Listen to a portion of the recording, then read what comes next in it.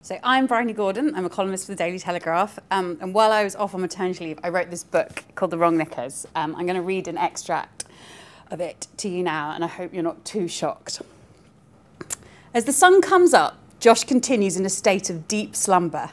How can a man who has just attempted to use butter as a sex aid sleep so soundly at night? I start to wonder what will happen when, and if, he wakes up. Will he drowsily put his arms around me, tell me what a great night he had? Will he kiss me on the forehead? I always imagine that after a night of shagging, couples kiss each other on the forehead, and run his hands through my sexy, just woken up hair.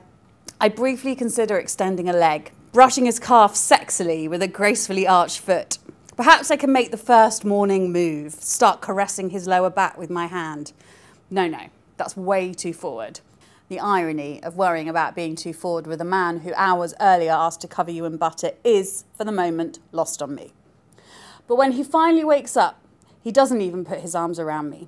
I have exposed myself to his flatmate. I have sacrificed a good night's sleep, worrying if he will be affectionate to me when he wakes up. And he doesn't even extend the courtesy of a hug. I feel desolate. My stupidity is beginning to make me physically ache, though that could just be the hangover. I pretend that I am coming round from a great night's sleep, rubbing my eyes and stretching my arms above my head a little too theatrically.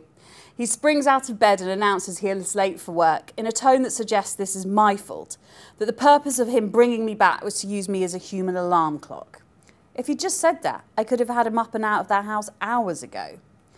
He dashes around his room, letting out large huffs, as if taking me back to his flat and shagging me has actually turned out to be a bit of an inconvenience. He starts throwing my clothes at me without managing a single glance in my direction. My Levi's, my bra, my vest top. Clothes carefully selected a day ago to give off a nonchalantly sexy air.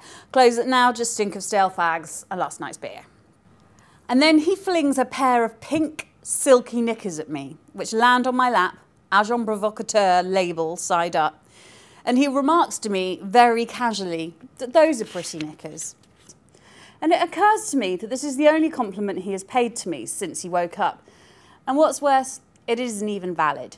It doesn't even belong to me. Because they are pretty, undoubtedly so, these silky size 8 knickers of sex. But while they are all of these things, they are most definitely not mine. This is my first ever one-night stand, and these are the wrong knickers.